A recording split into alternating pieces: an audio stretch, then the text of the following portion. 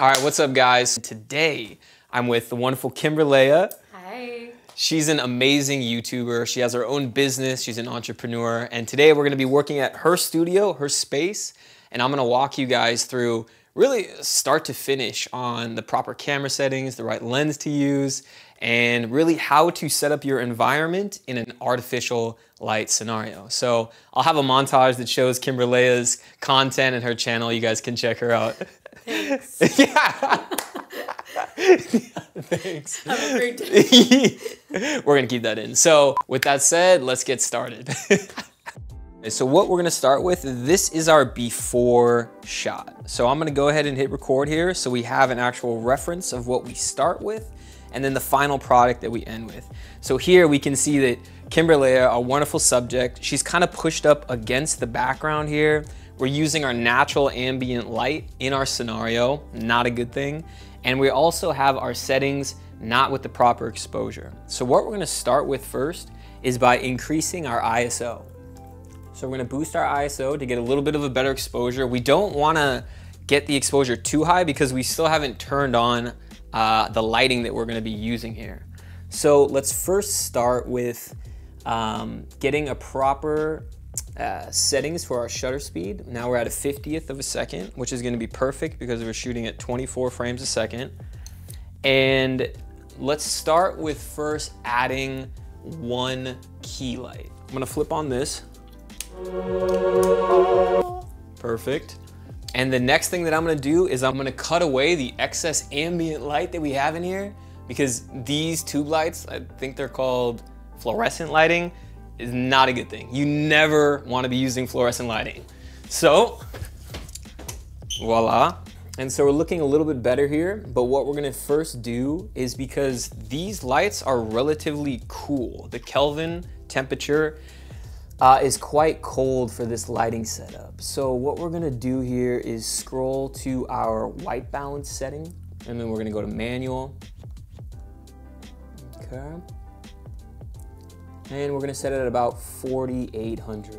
And so now we still have pretty harsh shadows. So what we're gonna do is turn on our fill light, which we have right here. Okay.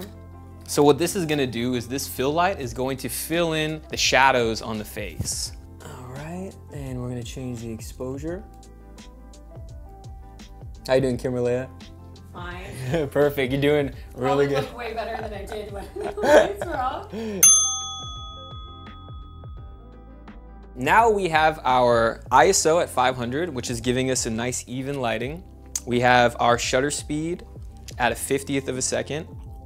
And we also have our aperture at 2.8. Now what this is gonna do is it's gonna help us blur out the background. So when we change our focal length, because right now we're at 24, if we were to zoom in, and now we're at 50, you can see that she's perfectly in focus and the background is falling off because it's slightly blurry. This is already looking a lot better than our before and after. So here's the before and here's the after. Like that magical editing edition in there? I do that too. Like, yeah, right? The snaps and the claps, baby. The snaps and the claps. So this is already looking really good. But what I wanna do now is another trick is, luckily her outfit is already very contrasted from the background. If she was wearing a white shirt in this scenario and we wanted to shoot a really good looking video, I would definitely have her change her outfit. Today, it's perfect, so we're not gonna do that for this scenario. But what we want to do is move her away from the background. This is gonna create more of a separation and allow for the background to be more blurry and a little bit, it's gonna be a little bit darker depending on the lighting, but it's gonna fall off more. So let's do that now. So I'm gonna zoom out a little bit. Kimberlea, our wonderful model, you can stand up and we're gonna push it a little bit forward. Now that we're changing where our subject is, we also have to kind of change our lighting a little bit because it's gonna change the angle. Perfect. Now I'm gonna move the camera back a little bit so we can get a similar framing to what we want. And I'm gonna zoom in. So now I'm actually really happy with this lighting and the distance that Kimberly has from the background. It's creating a nice separation. We're at a low aperture, which means we have a very shallow depth of field. We're framing her on the top third, which is actually another thing I want to mention real quick. What makes a most pleasing image possible is when you frame important areas of your image on the thirds. So there's an imaginary line going across the top third, the bottom third, the right, and then the left. You see how we have her framed on that top third. Now, if I were to change this framing and put her in the middle, you see we still have great lighting, we still have great coloring, the background looks really nice, but the framing throws out the aesthetic of the image. So that's something that I really want you guys to keep in mind, is that it's always most comfortable, especially with the talking scene, to frame your subject on the top third. Now, personally, right now we're at a 50mm. This looks great for an average talking video. If we want something that's maybe a little bit more serious, we can go here to 70, where we're even closer to our subject. If we want something that's a little bit more fun, of course, we're dealing with the outside stuff that we have here. We have some workout equipment and stuff, so we can't really get a super wide angle, but I want to show you guys what that looks like. So if we have this wide angle, we frame her on the third. We always want to have the camera pretty much at eye level for our subject in an interview, because we're giving the viewer the feeling that they're at the same level of their person that's talking. If I'm talking to the camera right now and I'm talking from down here, it feels a little bit weird if you're the audience looking at that. And if I'm talking from up here looking down on you, it feels a little bit weird as well. So we always want to try to frame our camera at the same eye level as our subject. So we can go a little bit lower because we're shooting wide, and I'm gonna push in a little bit, and minus the background stuff that's here, this is a lot more of a fun kind of less professional look, which is great for YouTube. And right now that's at 28mm. So we can go even a little bit wider, and that's at 24mm. So the wider, the more playful, the more zoomed in, the more serious. So now that we have this set up, this looks great at 50mm. Our f-stop's at 2.8. Now, this lighting scenario that we started with for this example is called high key lighting. That's because our key light is basically all the way on, and our fill light is all the way on, and that's giving a very bright, kind of like beauty blogger style that is really actually works really well for women, because if you think of like a mob boss, like a Sopranos or something, they're always gonna have very dramatic, low-key lighting. So let's kind of experiment here and see the different kind of lighting scenarios that we can get depending on the look you're going for. And what I wanna mention is, if your video vibe is bright and happy and you're doing like an unboxing video for some type of thing, you know, hold on. If you, yeah, I'm like, wait, what am I trying to say? If you're doing an unboxing video for some type of product, you want bright, good lighting from both sides. If you're doing something that's a lot more moody, maybe it's a documentary, something that's more stylized, more cinematic, you wanna have actually the majority of your lighting only coming from one side of the subject. So let's kind of experiment here. I'm gonna turn down this light all the way, and now we can instantly see that we have highlights on the subject's left side of the face, her right, our left, and we can see the difference between this style of low-key lighting versus this style of high-key lighting. So what we're gonna do now is, like I mentioned, we have a really cool, more contrasting looking light setup. And what I wanna do is add add a rim light, or it's also called a hair light, which is gonna, especially because she has dark hair and a dark shirt, it's gonna add a really nice highlight to our subject that's gonna separate them even more from the background. So let's go ahead and see what that looks like. I'm gonna grab this light. Hopefully this one works. I'm gonna grab this light here. And the reason I actually moved it from this side to this side is because our main light source is here. lighting this side of the face. If I do the rim light here, then there's gonna be the main light source from this angle, and then the rim light. It actually looks better to have light and dark contrasting. So we'll see what that looks like.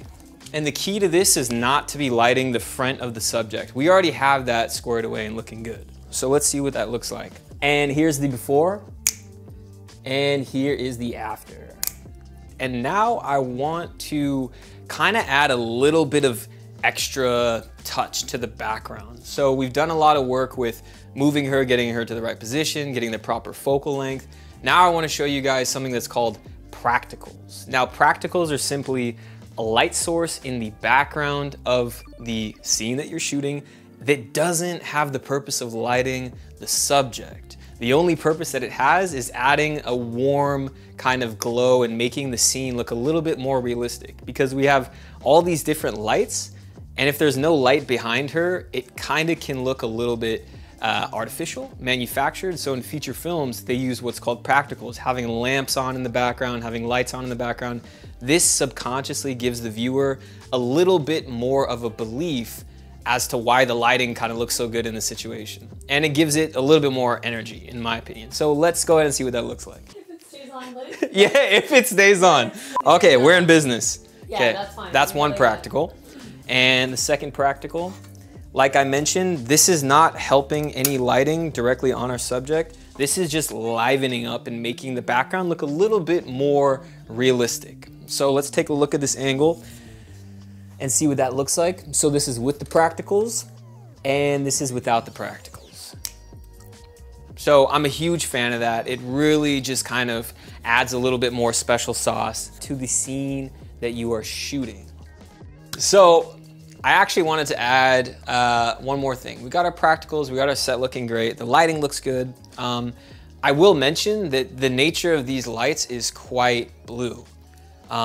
So one thing that I really wanted to share with you that you can get around this kind of more bluish lighting, because it can have its drawbacks. If we are lighting our subject and her frontal lighting is this bluish light, but let's say we're in a different scenario and there's daylight in the background, that daylight is going to be extra warm because our white balance is set to make her lighting look neutral. The background is going to change color-wise a lot.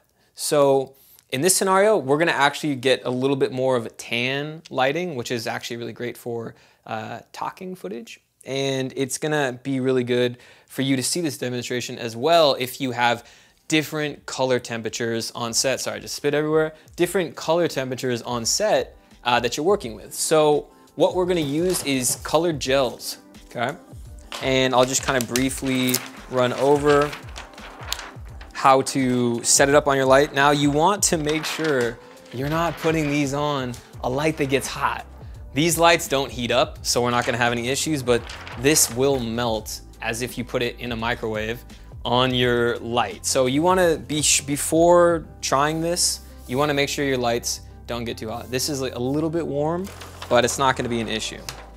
So we want to cover our entire light with our gel, and you can see the difference on my face here. Dun-dun. You can already see the kind of effect this is going to have. Okay, and we're gonna put one more down here. Voila. Now, we're also gonna add a gel to this side, and this is gonna really soften up our scenario for two reasons. It's gonna diffuse the light and take down the intensity of our main lights a few stops. So we're gonna definitely have to change the exposure on our camera, and we're definitely gonna have to change our white balance. So on this light, we're gonna do the same thing. Again, this light does not heat up, so we are good to attach our gel directly to the light source.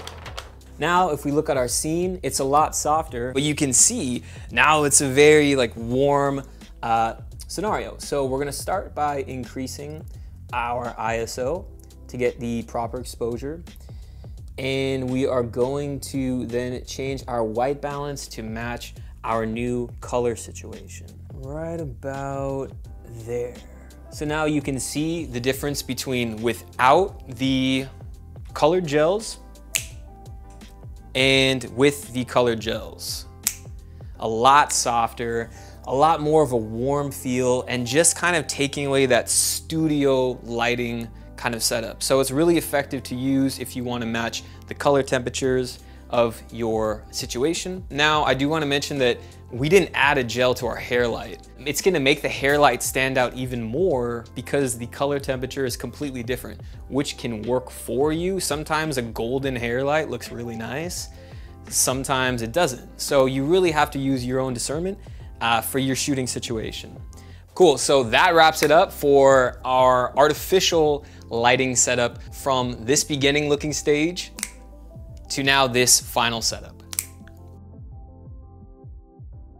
Not good lighting, good lighting. If you like that tutorial, you can check out my cinematography masterclass where I go even deeper into all of these techniques to really upgrade your filmmaking using audio, cinematography, I already said cinematography, using lighting, using all the great techniques that feature films use. So you can check out that link. If it looks like something you like, enroll. If it's not, that's good too. I will see you in the next video.